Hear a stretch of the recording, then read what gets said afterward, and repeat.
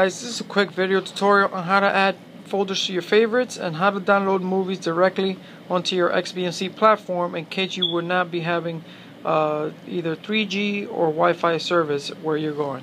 For example, if you're going on a plane flight or somewhere where you will not have access to the internet. So you want to download some movies to be prepared. So the first step is either you search for the file or folder you would like to see. So in this case, let's see, let me look up, okay, let's look up Insanity. There you go. If, let's say you want to work out every morning and you're going outdoors and you won't be able to have internet, so you might want to download the whole fitness guide, let's say Insanity or P90X. So I just did a quick search for Insanity.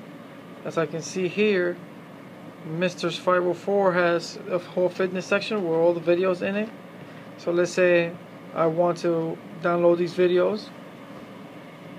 First thing I would do, just to be sure, is just do a double tap, and pretty much you can add this to your favorites playlist. That's the first thing you do. You can change the name if you like, just leave it as it is. And let's say you wanted to download the video. First thing you want to do is make sure that the videos are working. So let's click on this one and see if it's working. It's not working. But if it was working, what you would do is just double tap, download, and press download. This one will not download because I cannot locate the file.